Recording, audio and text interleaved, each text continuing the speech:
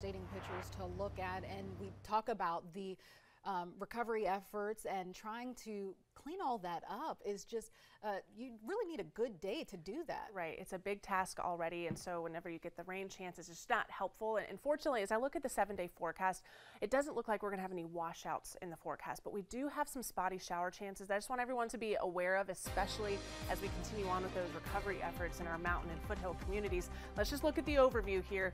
Starting tomorrow and continuing through the next couple of days, I want to walk you through the rest of this afternoon as well, just to give you an idea of the coverage, but also of some of the totals. At this point, it looks like through Wednesday, we're going to have a cold front move through, and I'll show you that on the map here in a second. Under 1/10 of an inch of rainfall possible. That does include some spotty showers with some low end accumulations of rainfall in our mountain communities.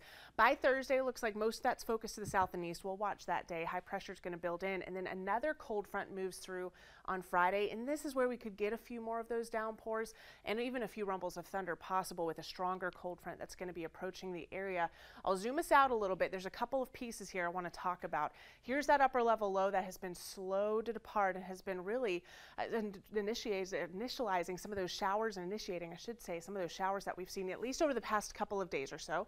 We've got a cold front that's going to move through. This is going to weaken over time. That's going to spark some of those Wednesday showers, but fortunately it's a weak cold front. It's not going to be a washout. High pressure will briefly build overhead as we head towards Thursday, and then another cold front moves in on Friday. So let's zoom right in right now to our mountain community. Some sprinkles out there right now. Still watching some of these showers to the north and west. So here's what that could mean for the rest of the day. You'll notice some spotty showers in our mountain communities, but I think some of the heavier downpours, just looking at some of the latest trends, are going to be outside of the mountains, more so in the Piedmont later on into the evening hours.